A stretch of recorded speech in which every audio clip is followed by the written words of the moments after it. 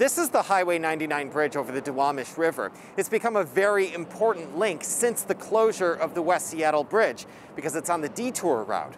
Well, this bridge is also in need of some repairs. Here's the problem. See that metal beam? It moves up and down as traffic passes overhead. WSDOT says it's not a huge issue right now, but it should be fixed as soon as possible, or else it could lead to much bigger problems. WSDOT says to expect brief daytime closures of the southbound lanes so crews can make quick, temporary repairs. The closures should last about as long as it takes for the bridge to open and close when a large ship needs to get through.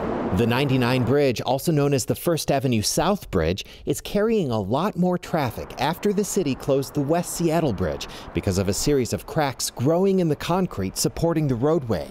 WSDOT says the Highway 99 bridge is still safe, even with the added congestion. But they say this is a problem they cannot ignore.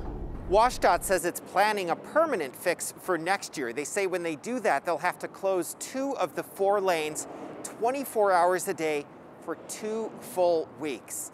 It'll be yet another disruption for drivers who are already having a difficult time trying to get back and forth from West Seattle to downtown. Ted Land, King 5 News.